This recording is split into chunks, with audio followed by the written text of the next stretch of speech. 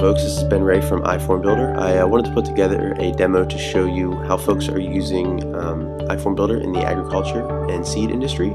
So one of the very common workflows is field inspections for all the different produce. So we're walking out to a field and we're going to do 5 or 6 trials for a few different plants. So we're just going to open up this form here, and we're going to see we have the date, the name of the inspector on the top, and then we're actually going to choose farm fields here. So I'm going to choose farm B, farm A, and we'll see that the fields are going to change based on what we choose in the farm section. So if I go back and choose farm B again, we'll see we have different farm fields to choose from. I'm going to take a picture here out my backyard and use that photograph as the picture of the farm, and then we're going to go into many trials. So you may capture 1 trial in this day, or you may capture 100 trials. So we are going to open up this trial, and I'm actually using some different IoT in here, so I'm just going to show you this. This is a Spark device, and it actually has a humidity and a temperature sensor attached to it along those wires. So actually you can walk around the field and place this in specific areas. So I'm going to go down and place it here right by the tree. I'm going to hit capture, and it's actually going to pull in the temperature and humidity where I place that. So we'll see it's humidity is pretty low here today. Then we're going to choose the type of the plant. Then we're actually going to take a photograph of this plant. So I'm going to take a picture of the Spark sitting by the tree that I'm doing a trial of, and then I'm going to use that as a background image, and I can annotate on top of that if I wish. This is using our annotation widget.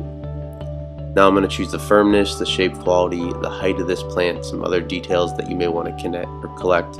If there is defects, we'll see. I'm going to choose a few defects here and enter some finalized comments for this. So it was a good plant, and I'll hit done. Now at which point I can go right back in and capture a second trial. So I'm going to open up the trials one here, and I'm going to walk over to a different plant and set my Spark down and capture the temperature humidity at this plant, see if it's changed at all. And it has not. So we're going to just choose the type of the plant here. Again, take a photograph of this, and there's not really a plant here in my little garden, so we'll just show that for now. And then the firmness, shape quality again, and the height in inches, and if there is any defects. This one's pretty healthy. We'll say there's no defects. At which point I'm able to go down here and then sign off on this inspection. So I'm going to sign off here, and once I'm done signing, I'm just going to click done and submit this record directly to the iFormBuilder server. So I'm on iFormBuilder.com here where the data has been sent, and I can open up this produce field inspection form, and I'm able to see all the records that have been submitted forever for this form, right? So we'll see, I'm just going to maybe submit one of these again just to kind of show you. So if I choose on this here, I'm able to then view the detail of this record, so I can actually see everything that's happened for this specific user on this specific day, right? So here's the field that they inspected, here is the carrot, and here is the lettuce that they have looked at. And I'm able to then PDF this report, see where it was on a map here. I can send it out to whoever I wish. Actually, what I'm going to do just to simulate capturing our record, just so I can show you when I hit edit, what I actually have set up here is a Google spreadsheet, as you're just going to simulate a submission so we can see the data flowing directly into this Google sheet. So I'm going to hit save here, at which point I can open up my Google sheet, and I'm going to see that some records are going to be captured here. So just enter 2 more records, and we'll see that I have a carrot and a lettuce, and I actually have some conditional formatting on this one, just so if it gets where it is has a defect, we're going to highlight this red. If it gets where there's no defect, we're going to highlight this green, just to simulate that it's a good record here.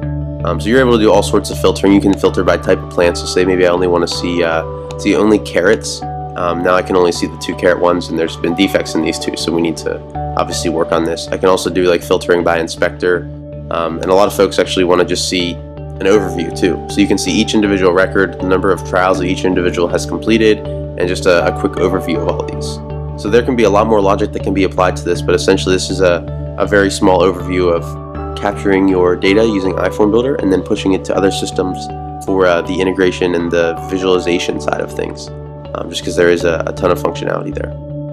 So this is how iFormBuilder is being used for agriculture groups, and come join us.